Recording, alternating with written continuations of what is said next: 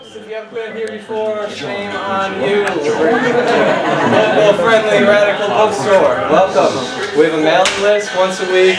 You get updates about events like these and others, and new products we get in, and other things that are going on in the city that you should check out.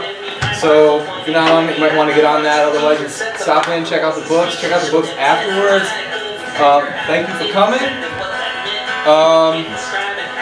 These types of events could not happen with just the few of us that own and run this bookstore. This is really a display of the type of strong community, the strength of the community that we have here.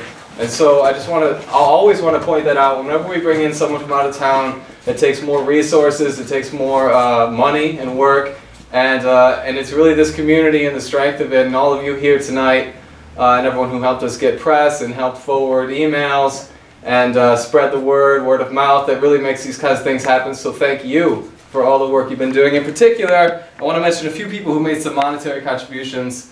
Our friend Dylan, who gave an excellent talk recently. We have two Morgans, including one that's here right now at least. I can't tell if the other one is. And Karima, and Heinrich Sienkiewicz, of course, and Mike Kuzma. And we're going to be passing the hat, so if you didn't hear your name, this is your opportunity. Sorry?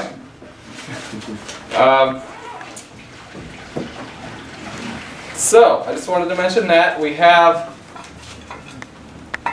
a monthly Leonard Peltier event that happens here to give you education on Leonard Peltier's case and related issues. I'm going to pass out some flyers for that. But as you can see on the board, this is not the only thing that's happening this month. It just happens to be the only thing I have flyers for.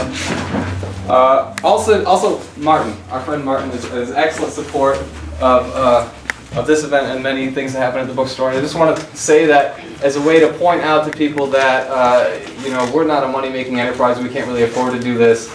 This is directly because of support from the community that we've gotten and the work that you all are doing, so I want to thank you again.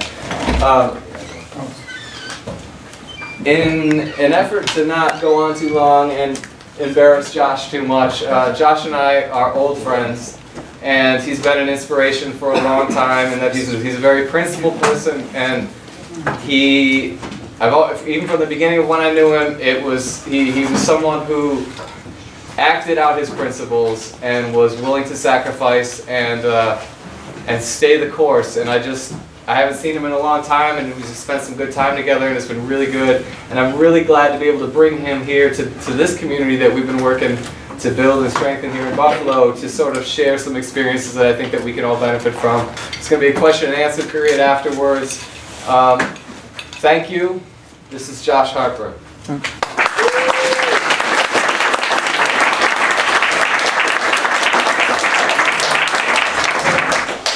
Damn, have you ever stood in front of an audience before and thought, I really should have written a speech? So a couple things tonight you might have to forgive me for. One is I am just getting over a respiratory infection, which means sometimes I start coughing really heavily and I'm quick to run out of breath. So bear with me if I have to stop for a moment. The other thing that I'd like to apologize for in advance is that sometimes nowadays public speaking makes me very, very nervous. And the reason for that is because public speaking is what sent me to a high-medium federal prison for 3 years. I've been out for about 3 years and 5 months now, got off of probation about 5 months ago. But it was what I'm doing right now, as in this moment, that got me terrorism charges. It's what I'm doing right here, right now, that sent me away for the 3 worst years of my life. So if I get a little short of breath, it might not just be the respiratory infection. All right, so revolution. Revolution. Never fucking trust anyone who says it that way. The thing about revolution, what I'm going to be talking to you about tonight, is that it's an incredibly serious subject. The thing about revolution is it's not something to just be romanticized. It's not this just beautiful poetic term. Revolution is something that people suffer and die for. Revolution is something that people are tortured for. Revolution is something that people sacrifice for, that people starve for. Revolution is something that the government uses as an excuse to repress people, to grind people into the dirt, to imprison people, to humiliate people, to take from people their dignity. So tonight, as I talk about this, I want you to know I'm not talking about it as somebody who has no clue whatsoever of what it means. Granted, I've only done 3 short years. The amount of repression that I have faced is nothing compared to the people of places like El Salvador, or Nicaragua, or Cuba, or Guatemala, or on and on and on and on. But I have had a small taste, and several of my friends have tasted it much worse than I have. And through my years of doing prisoner support, I've spoken with people who have had their lives taken from them for very, very innocent things. So this is not something I talk about tonight with no sense of what it means. This isn't something that's grandiose to me or simple or just poetic. I say it because I mean it, and I believe that it's worth risking for and worth fighting for, and indeed, eventually, worth suffering for. But I also say it because I believe that there are rewards, and I believe that we can win. I'll get back to that in a moment. I know that when people are talking to me about very, very heavy things, I want to know where they're coming from. I want to know who they are and what qualifies them to be saying these things. So I'm going to go back a little ways, and I'm going to tell you a little bit about my start here on this planet. So I was born on January 31st, 1975, down in San Diego, California. It's where I spent the first 9 years of my life. So what I grew up around was 5-lane, 6-lane freeways, smog, city lights that were so bright they blotted out the stars at night. This was my reality. My idea of nature was strip malls near the beach. I had pretty much no concept of radicalism, but from a young age, I did have one very valuable thing that I believe helped me with my revolutionary perspective, and that's that I always hated cops. If there's any of you in the audience tonight, I can hardly say fuck. So, my father was a Vietnam veteran, and when he was shipped abroad to shoot at other scared young men and women, when he was sent off to kill people in the name of capitalism, he was a tank driver. And the thing about it is that that's a pretty traumatic thing to be pushed into when you're 18 years old. So he coped with it the way many GIs coped with it, and that was that he used drugs while he was on duty. And so one time he was in a tank, and he was sitting right next to the munitions, and he was smoking a joint, and a seed in the joint popped. A piece of the burning joint went and fell into the munitions and blew up. He was covered 70% of his body in third-degree burns. There was shrapnel that ended up getting lodged in his forehead and his sinuses, some of which it took doctors more than 20 years to figure out how to get rid of. Those little pieces of shrapnel calcified inside of his skull and caused him constant pain. So this is the context that I grew up in, and my father continued to try and treat his pain with various drugs. For a very long time, he was addicted to heroin, as were 25%, 1 out of 4 GIs who came back from the Vietnam War. The suffering that my dad had gone through was a constant backdrop to my existence. But one of the things that resulted from his trying to cope with his pain was that, you know, he had a drug habit to feed, and that meant that he was a small-time criminal. He looked the part. You know, he had big, bushy, long hair, and he had a tough beard, and he kind of dressed like a biker. He was an auto mechanic when he was well enough to work, and so he was just this wall of muscle.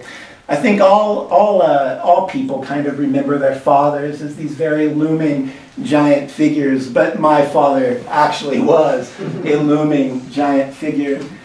I remember being on the San Diego Beach Pier when I was probably about 4 or 5 years old, and we were just going for a walk with my family. I've got a wonderful mother named Rita Riley, who's a vegan and an anarchist. She's fucking awesome. And we were with her and my sister Alita, who's just about the most beautiful person on earth. She's autistic, and one very unique thing about her disability is that she has no concept of lying, which was kind of brutal when I was a teenager. It was like, how does my hair and clothes look? You look terrible. Oh, fuck. But it's also a wonderful thing about her. You know you're not getting bullshit. So we were going for this walk on the Ocean Beach Pier. And there's my dad, and he, you know, looks like a freak to the establishment. And these cops just snatched him up. And they held him in prison, and they started shaking him down right there on the pier and embarrassing him, humiliating him, not just in front of the people passing by, but in front of his family. And right away, that kind of clued me into what the police were really about. Subjugation, keeping people down, making sure that folks know there's a hierarchy and what their place is in it. I was pretty devastated by that, but that was far from my last experience with seeing the police mess with my family. And then eventually, of course, as I grew older and I started paying attention to things outside of my little family sphere, you know, more and more and more, I saw the cops aren't there to protect us. So that was important development in my life, number one. Important development, number two. When I was 9 years old, one day I got a surprise visit at the school I went to. My dad was there, and apparently all of a sudden we were going on vacation. We were going to drive across the country. What I didn't know is that he was running from drug debts. Hey, Dad! But fuck it, I got to go to Yellowstone, right? So we hop into this newly purchased pop-top van, and the whole family's there, and I get out of school early, and that's cool. And we drive across the country, and we end up eventually in Eugene, Oregon.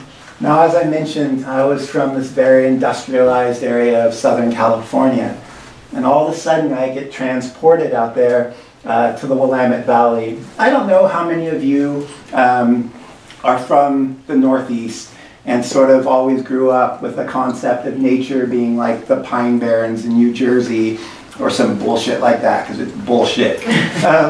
But out west, out there in Oregon, Washington, parts of Northern California, a couple little areas in Wyoming and Idaho, we've got big trees, but not just big trees.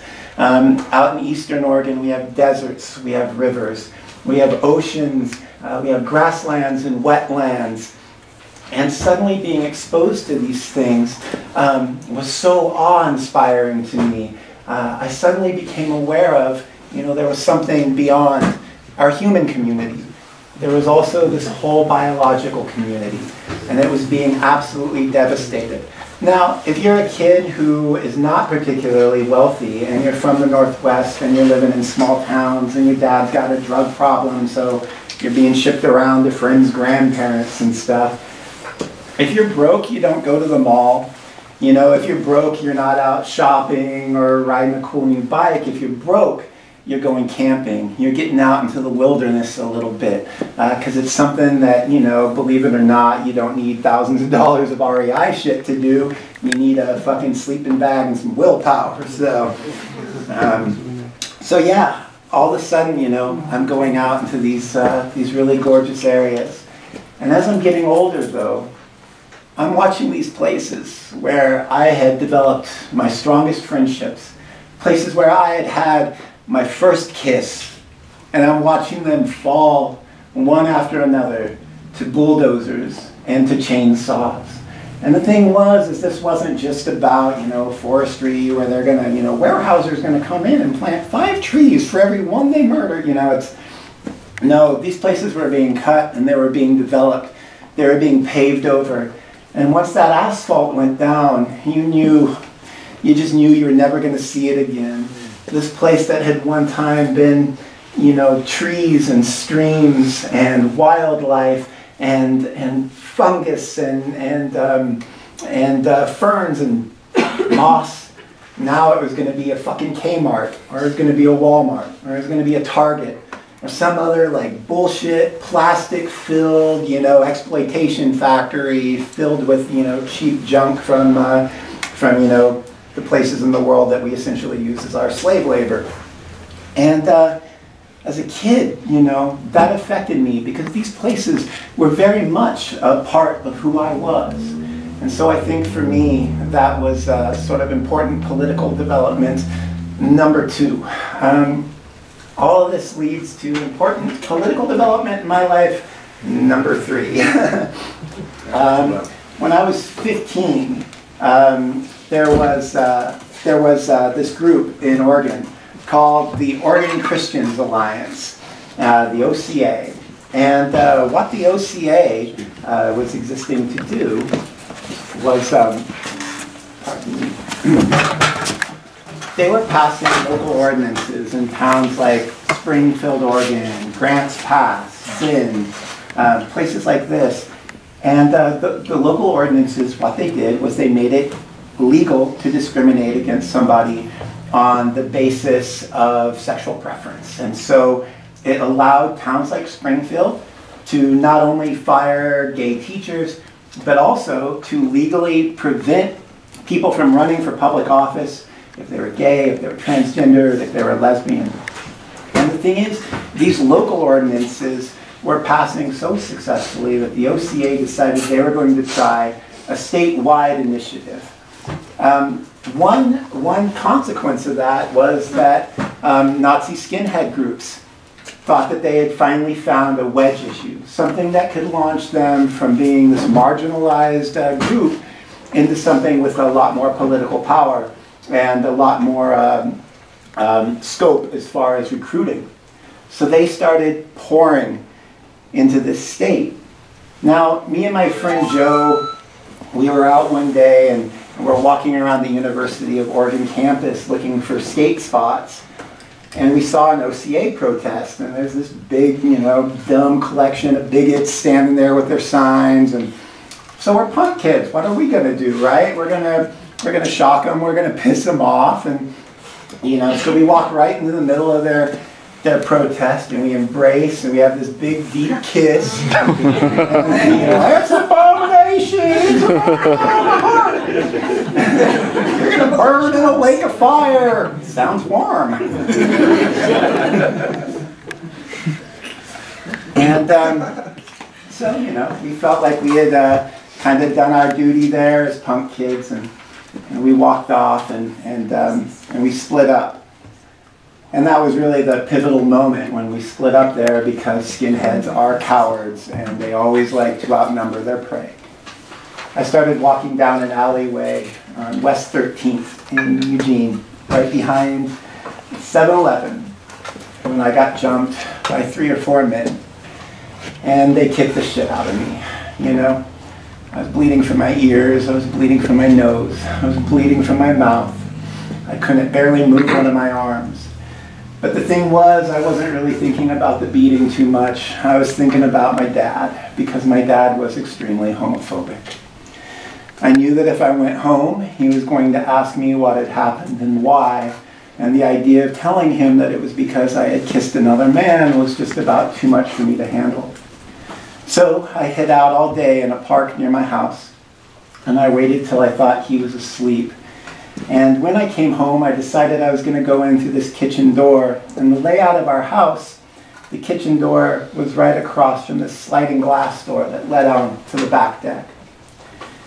And when I snuck into the kitchen, through the glass door onto the back deck, I saw my dad beating my dog Max.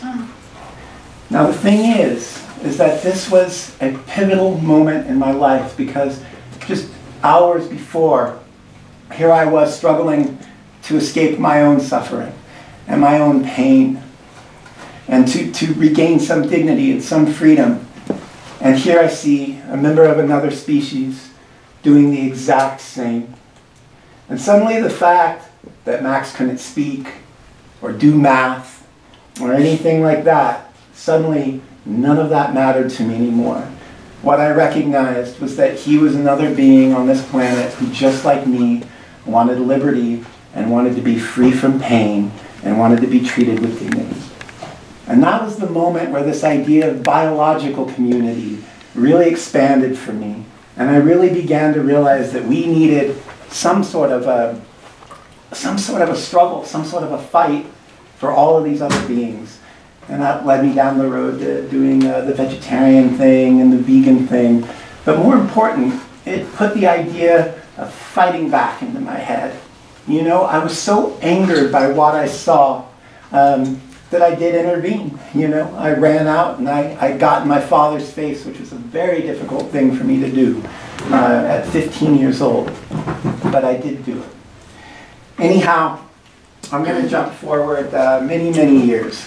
As I mentioned, I started getting familiar with the idea of becoming an animal liberationist. I became an activist. I was active with many, many different groups. But the one I want to talk about just really briefly was called Stop Huntingdon Animal Cruelty. Stop Huntingdon Animal Cruelty came about as basically the result of frustration. A lot of us, including a few people who are here in this room tonight, were part of the movement in the mid-90s. There was this big explosion of youth participation in animal liberation struggles in the United States. And we were dedicated, man. We meant it so much, but we were dumb as fuck. And so all of our concern, all of our caring, at the end of the day, we had very little idea of strategy or focus. You know, we really thought that if we showed up with signs enough, you know, one week in front of a McDonald's, and the next week in front of a laboratory, and the next week at a slaughterhouse, and if we chained our necks to enough things and dropped enough banners off of freeway overpasses, that somehow, it's of course not that easy. So Stop Huntingdon Animal Cruelty came about because we wanted to try new tactics. We wanted there to be a single focus, and not just for a group in one region or in one country, but we envisioned a global, worldwide campaign. I very sincerely hate vivisection. I think that it is the height of human arrogance. But there's another important thing to me about the SHAC campaign, and it was that we were trying to find a way to confront corporate power and wealth. We wanted to find a way that we could go after these multimillionaires, multi-billionaires, and win. And so that's exactly what we set out to do. And over the course of the next few years, people got involved in 18 different countries. We went up against some of the biggest the biggest financial institutions on earth.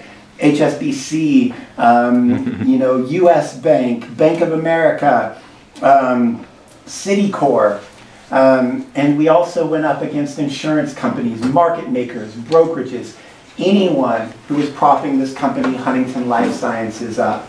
We said, if you have dealings with them, then you are complicit, and we are going to stop you. And we did that through a number of means, some of which I remain proud of, some of which, quite honestly, were beyond the pale. The thing is, there's no handbook for being a revolutionary. You don't get classes on it when you're in middle school. And so we had to learn through a process of trial and error. And believe me, we made a lot of errors. But here and there, we also came up with some winning combinations. For example, we started thinking about money and how it exchanges hands and what it actually means in terms of corporations. I mean, when you and I exchange money, we're pulling out wallets. and we're handing, money actually directly over to each other, or we're basically signing for the money with a credit card or a debit card. When corporations are exchanging money, especially when it's money in amounts of millions, tens of millions, hundreds of millions, billions of dollars, it's just data. It's just data going from one place to another saying, this is owed here, this is owed here. So we started thinking, how does that data move?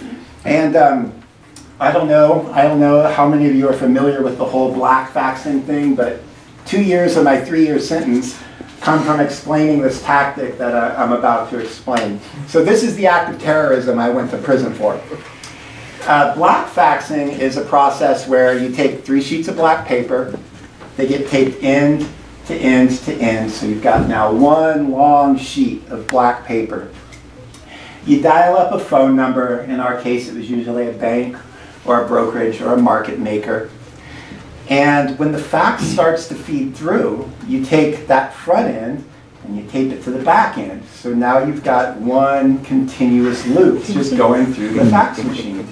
And of course this means on the other end, all they're getting is black paper, it's wasting their paper and their toner. Move over Al-Qaeda. Real black.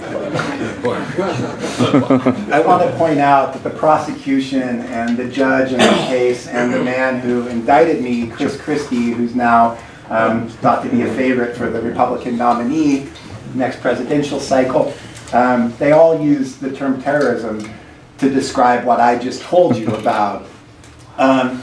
This tactic, though, when it was coupled with other tactics, such as something called SMTP bombing, which just means sending tons and tons of email data packets to an email server, something called war dialing, which is where you would set up an old-style modem to just dial a number over and over and over and over again, and that would sometimes be done on thousands of computers across the world, and so a company, not a single line would suddenly work.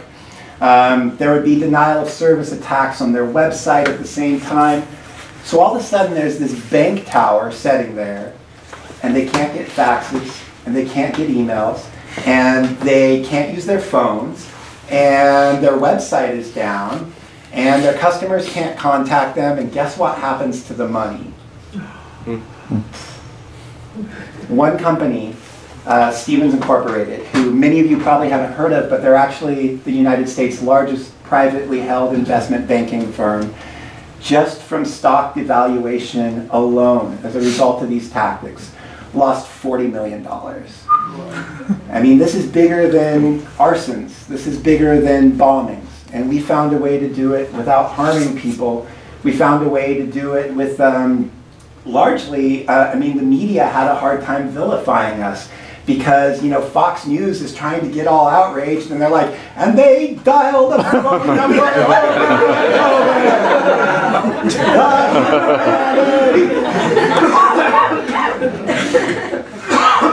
It would be a good Alice's restaurant. The other thing about this, though, was these were tactics that could become popular. They were things that almost anybody could participate in. They were a tactic that, that basically could become widespread. Everyone could see themselves doing it, And there was this little bit of mischief to it. Just this little bit of mischief, And for once, you've got these people, these billionaires, people who just shit all over the earth, people who just run roughshod over the rest of us. And all of a sudden, here there is, and there's this kid who's, from Junction City, Oregon, and all of a sudden, they've got to listen. They've got to listen. They've got to pay attention to us. And that was so empowering. After years of slamming our heads against walls and yelling at brick and mortar on the weekend, all of a sudden, our actions meant something. And this was, and this wasn't the extent of it. We had people who were executives who were having their boats sunk in Harper. I mean, some yuppie's putting on his deck shoes, like heading out to, to go on a sail, and all of a sudden, there's the boat bobbing in the bay there. A group called Pirates for Animal Liberation actually claimed that one. There were other forms of sabotage that were used as well. And then there was just, you know, plain old organizing, man, getting people out to events, holding national demonstrations, showing that we had some power. So that's the backdrop. Eventually, some very rich and powerful people. I mentioned Stevens Incorporated earlier. Their CEO was this guy, Warren Stevens. He was a multi-billionaire. His wife's best friend is Hillary Clinton. He's from Little Rock, Arkansas, so he used to have Bill Clinton over to the house whenever Bill would pass through town. One time we were protesting in front of his house, and it turned out that Orrin Hatch was there having dinner at the time. His brother's best friend was Jeb Bush. And we started realizing pretty quick, you know, these folks are connected, and eventually there's going to be backlash. Our only hope was essentially to shut HLS down before the backlash came, and unfortunately that is not what happened. One morning at 6 a.m. I got a phone call, and I answer, and my friend on the other line says, hey, the FBI just fucked up. They're trying to carry out a coordinated raid, but they forgot there's this thing called time zones. And so they had prematurely arrested somebody in Long Island. And his mother had seen the names on the warrant, started making phone calls. So I'm laying there in bed, and I know my phone is tapped at this point, so I know they know I'm getting warned. And I got up and I put on an anti-FBI t-shirt, and I started getting dressed, and that's when the banging came on my door. And I'm a smart ass, and so I'm like, who is it? It was the Department of Homeland Security and a joint terrorism task force, including some members of the JTTF who had been involved in a raid on my home just a year previously. I lived in this building that had a courtyard that all of the apartments faced out onto. It was the summertime, so everyone had their windows open. And I've got these people out there yelling that I'm being arrested on terrorism charges. Anyhow, I think y'all kind of know how it went from there. So, that is my background. And I hope that that makes me sufficiently qualified to talk about what I'm going to talk about next. I believe, and I may be wrong, but I believe that we're at a pretty unique point in history right now, and especially U.S. history. One of the reasons that I think we're at such a unique point is Barack Obama.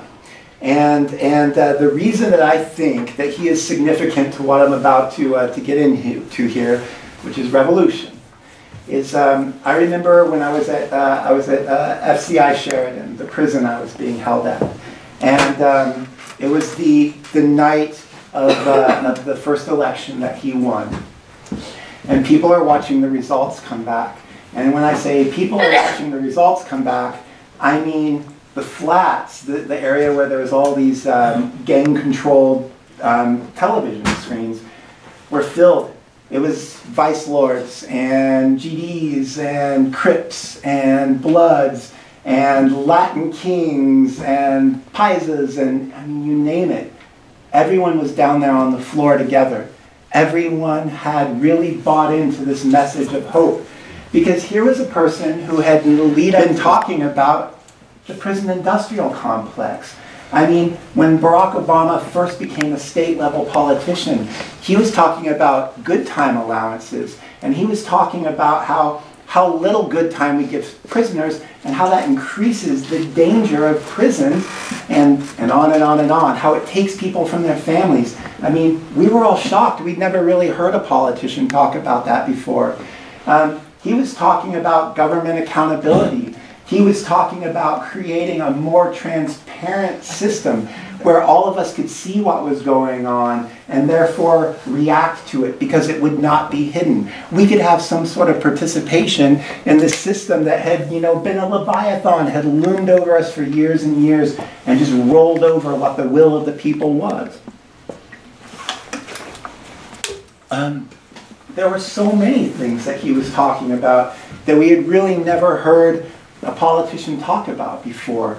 He was denouncing in many ways the violence going on overseas while still kind of half-heartedly supporting what was happening in Afghanistan. But he talked about torture, and he was saying that those who are responsible should be held responsible. He was talking about the military-industrial complex. He was talking about healthcare in the United States. He was talking about income disparity. When the fuck was the last time you heard a politician talk about that? So as I mentioned, I've got a mother who's an anarchist and quite a radical, and I even started seeing people in those communities, my mother included, buying into it. And she was like, I'm actually going to go out and I'm going to vote for this guy. So he did get voted for. And what has happened? We're still killing people overseas. We have a drone program that is murdering children in countries that we do not even have war declared in. Countries that Congress, our supposed representatives, have not even been able to okay.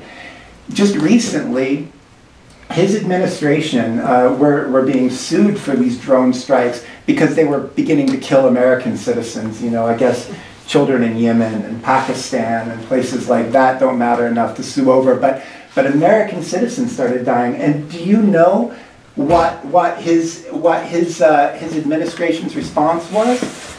It is legal, but we are not even going to tell you our legal rationale because to explain how it's legal would be a threat to national security. So trust us, it's legal. We're just going to keep doing it. I mean, where's the accountability that was being talked about? Where was this transparency that was being talked about? He had talked about deportation under George Bush, and guess what? Deportations under his administration have almost doubled. I mean, he was somebody who had said a long time ago that we need to start worrying about surveillance technologies. But now his administration has prosecuted more people for trying to reveal what our government, the crimes our government is committing, than all previous administrations combined. I mean, we have people here in the United States who, for exposing war crimes, have been imprisoned now for over 1,000 days without charge. I mean, this is absolute insanity. And this was the result of our hope. This was this was the result of our thinking that we could accomplish something from within the system. That for once, we could somehow turn the tide on the people who we know really own shit. The rich, the ruling class. This was our attempt at handling things without resorting to force, without having to get into the streets, without having to create a revolution. And it failed. It failed miserably. Barack Obama is the most right-wing president in history. And I'm going to say that unashamedly. I'm going to say that as directly as I can. This isn't political hyperbole. This isn't me trying to be cute or say something controversial. He is worse than George Bush. And one of the things that makes him worse is that he's got that great smile and that wonderful charisma. And people still believe his bullshit. But when you look at things from a statistical standpoint, when you look at things from a reality standpoint, I mean, here was a guy who was saying he was going to go in, he was going to defend women's rights. It has become more and more difficult under his administration for a woman to get an abortion than almost any other time since it was made illegal. It boggles the mind that people can still look at him and say, oh, he's a socialist, he's a radical leftist. Is anyone else fucking paying attention? I mean, Chris Rock. When you're sending in drones to murder people overseas, and you're saying that anyone over a certain age in a certain region is a target, and that's how you're keeping down the civilian casualty numbers, there is a problem. So I want you all to think about something for a moment. I want you to think about, we are currently on land governed by people who, all the other problems I've mentioned tonight, everything else about ecological catastrophe and the murder of billions of animals every year, and I mean, on and on. This land is governed by people who willingly murder children. And for what? I mean, we're told about national security. Has anyone paid any attention to what's going on with oil contracts in the Middle East right now? Who's getting them? It's not the people of Iraq. It's not the people of Afghanistan. These are going to Shell, and they're going to American corporations. I mean, this is what this is about. Our government, including our president, is willing to murder children for oil. What fucking point do we look at that and say, that is beyond the pale? We cannot stand for this. This is something that demands, that cries out for some sort of justice, for someone to stop it. Now, we've tried to stop it in the courts, but what have they said? Oh, we don't even have to tell you what the legal rationale is. We've tried to stop it through voting and on and on and on, and we've seen in every instance that they're not going to willingly give up their power. They're not going to say, well, enough people wrote on this slip of paper that they wanted to stop, so fuck the billions of dollars, let's give people their way. No. This is the ruling class. They are callous, and they are used to stomping on us. It's how they got where they were. Historically, it's always been how they've maintained their power. It's always been about military might. It's been about controlling people through the media and controlling people through religious institutions. But now, I want to get into why the title of this particular speech is Revolution Before It's Too Late. We have something new to contend with, something that previous generations of revolutionaries did not. And that is surveillance technologies and the increasing power of these surveillance technologies and the increasing ubiquity of these surveillance technologies. Raise your hand if you have a cell phone in your pocket right now. Well, surveillance technologies. Surveillance technologies. Raise your hand if you have a webcam on your computer. Fuck that. Raise your hand if you use a computer. See, that's just the beginning of it. There's this thing in the world of technology that's called function creep. Cell phones several years ago, industry groups started lobbying to be able to turn them on remotely, to listen remotely, to use the cameras on them remotely. And the reason they said that they needed those capabilities was for lost children, lost and missing children. Right. We had to be able to find kids who had run away or who were kidnapped. And so even when the cell phone was turned off, they needed the capability to be able to listen. And then, of course, technology keeps progressing. It progresses at a more and more rapid rate. And so cell phones, sorry? you know, I just read Crime Thing's Work. It's a book by Crime Thing called Work. I thought the best part of it was that there's perceived obsolescence and there's planned obsolescence. Like, for instance, you know, maybe someone who made $100,000 in 1980 was rocking the tape deck, and then you go from tape deck to CD to internet radio. So it's just to keep selling, sell. Where a tape deck's pretty damn good, a vinyl's pretty damn good, CD is pretty damn good, but it's never good enough. We can't ever just be satisfied. We have to keep buy. Right. The thing is that we're not just here today to worry about how we're being economically exploited by corporations. I think everyone here knows they're being economically exploited by corporations. But these cell phones, as they've increased in power, and I'm not here tonight really to talk about just cell phones, but this is sort of one basic component. As they've gotten GPS tracking on them, as they've gotten video capability, and on and on and on, what we're seeing is they're becoming more functional as devices to watch the populace at large. Another thing that's happening, we see you know, we see security cameras everywhere nowadays. And security cameras, when they first went in, you know, we were told, well, it's going to prevent crime, or it's going to make you more secure when you're at the ATM. But again, there's dysfunction creep. And now, the thing about security cameras, one thing that's made it into the news a lot is you hear about facial recognition technology. Facial recognition technology is just, I mean, the tip of the proverbial iceberg as far as the threat of surveillance cameras. The thing about surveillance cameras is there is technology already available that can recognize our irises. Technology that's already available that can recognize our unique walk, the unique patterns that we move in. The more distance. Take questions at the end, everyone. You know, and now there are of course, in London, only a few years ago, they deployed surveillance cameras that also have very strong audio capabilities, including hearing people's voices, recognizing people's voices, but also being to identify people if their voices changed, or if they're sick, like I am tonight. You're not getting those awesome, husky, rich tones I have in my voice.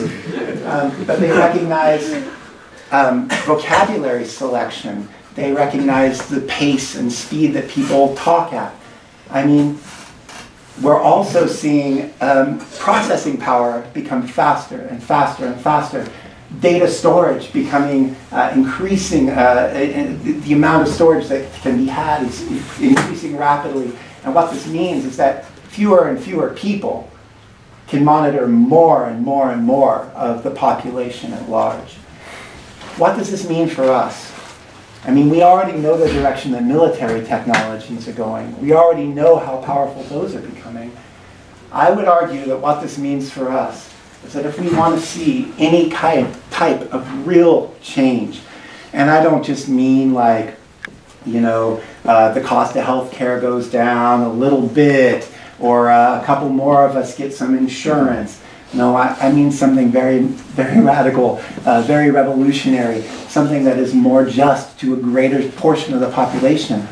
If we want to see this, does this mean that we now have a shrinking window of time that it's still possible? Because if the people in charge can watch everybody at once, if they know at all times how we're behaving, and therefore to some degree how we're thinking, I mean, we already know what they're willing to do to people who fight back, right? Has anyone been paying attention since, you know, well, the founding of this country? Shit. We know what they'll do. We know what they'll do. And once they have the power to do it to all of us, once they have the power to watch everybody at once, what does that mean for the prospects of revolution in the United States? Now, I said earlier tonight that revolution is serious business, and that it's dangerous business.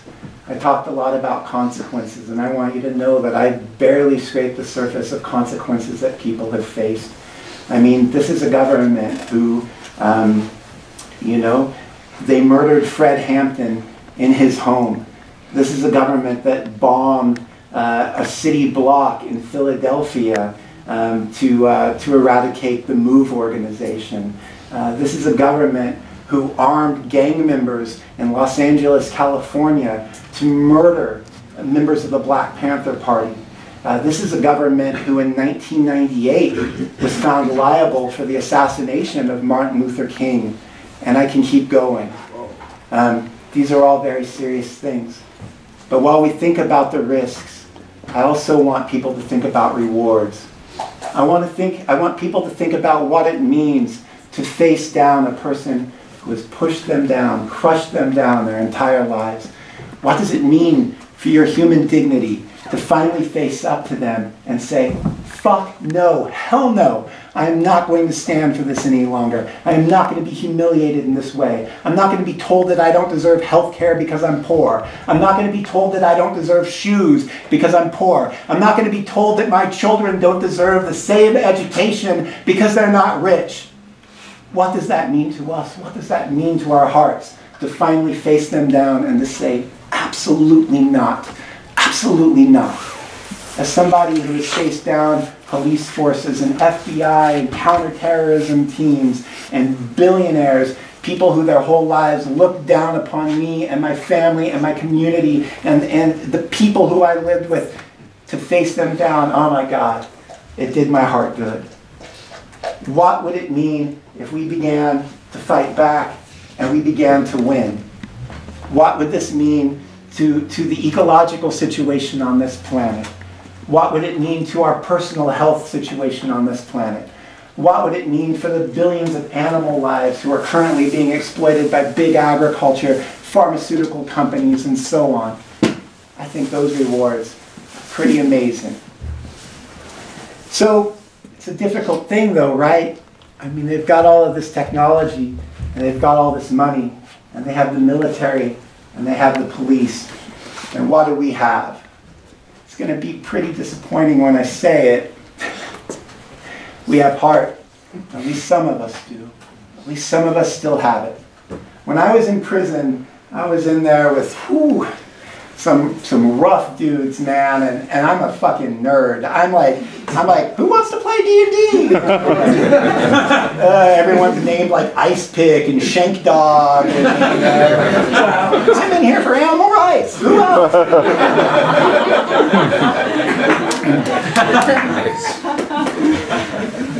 And the thing is, all these guys in there had, you know, these real tough knuckle tattoos. It was game over, stay down, don't hire. And when I got out, I know I've got these silly billboards on my hand, but there's a reason that I wanted to get care a lot on my hand. And the reason is this. If I didn't care, I never could have made it through the things that I made it through. Having guns shoved into my face, being watched and monitored and followed. I found out at one point that my best friend was being paid $70,000 a year to spy on me. One of my housemates had been in negotiations with the FBI to get a car to spy on me and my girlfriend. I've been beaten.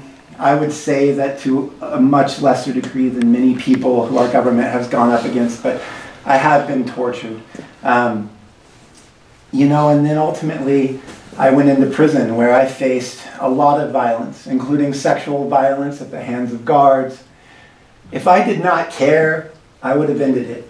I would have gotten out. I would have settled down. I'd stop making speeches like this, which I already know can send me back to prison. I would have given up, but I didn't.